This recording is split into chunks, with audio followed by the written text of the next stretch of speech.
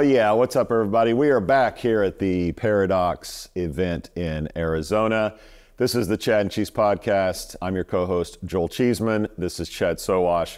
And today we are talking to Jessica Rush, Chief Talent Officer at Paradox. Thanks for having me. Imagine that. Welcome to the podcast. Glad to be here. So a lot of our viewers don't know who you are. I know everyone here at this conference knows who you are.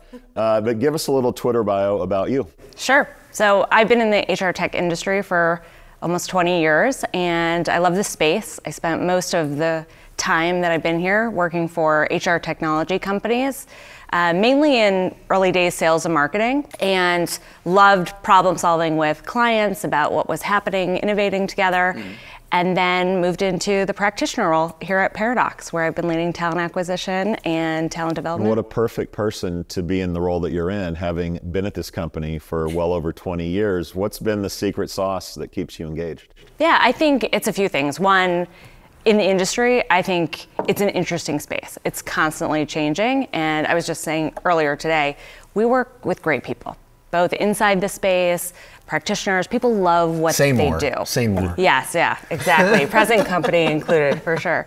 And so, I love that we are in a space of people that are passionate about what we do. And I believe employment is something that changes, meaningful employment is something that changes people's lives and families and communities. So we get to change the world for the better in our own little way. Well, let's not talk about the world just yet. Let's talk about your world, because you get a chance in this position working for a tech company to say, look, I want a better process. We want better people. We want better talent.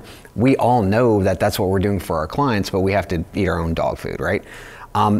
You're pretty much the person on the ground who leads people. I mean, you're the first customer, right? So how often do you get involved in talking through product, brainstorming, those types of things? Yeah, well, first, our team likes to say we drink our own champagne, not that we eat our own dog food, but...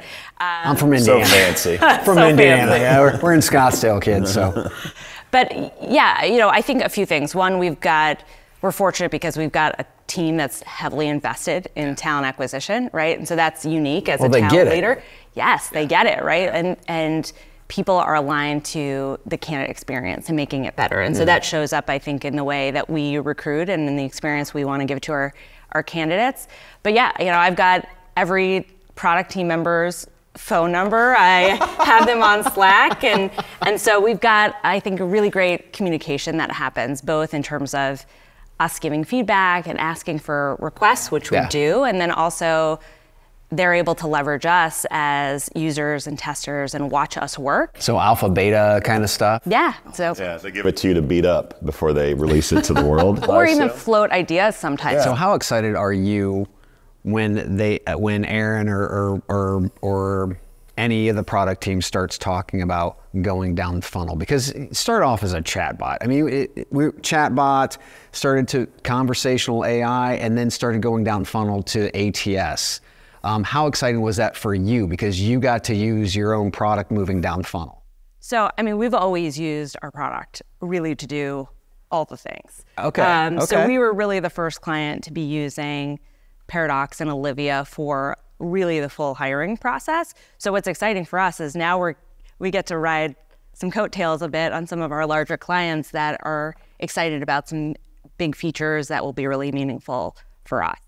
Is there a bridge between I'm using the conversational tool and I feel like that experience carries over into my first day at Paradox? Is it video, for example, I think would be a powerful tool, but what else? And you've also named your chatbot or conversational AI. Does that help with the transition into the culture in the company? I think it sets an expectation for what it will be like at our company in terms of being forward thinking, in terms of the technology that we use, and just being sensitive to the experience as well. Okay.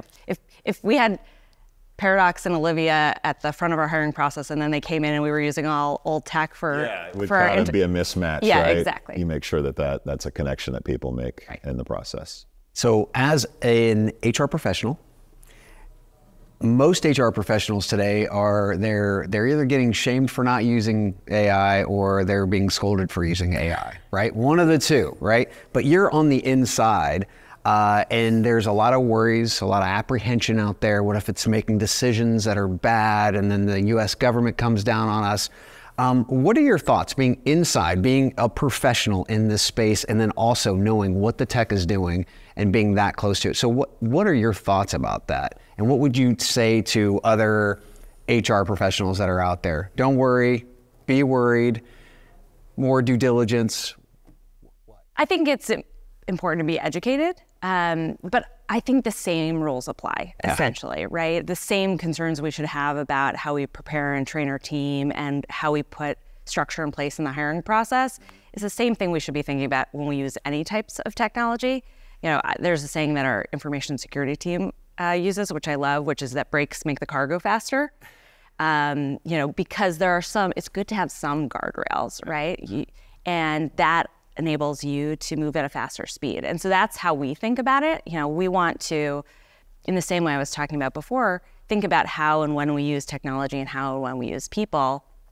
We want to use technology to speed up parts of the process, and we want to use our team in the decision-making process. That's our point of view.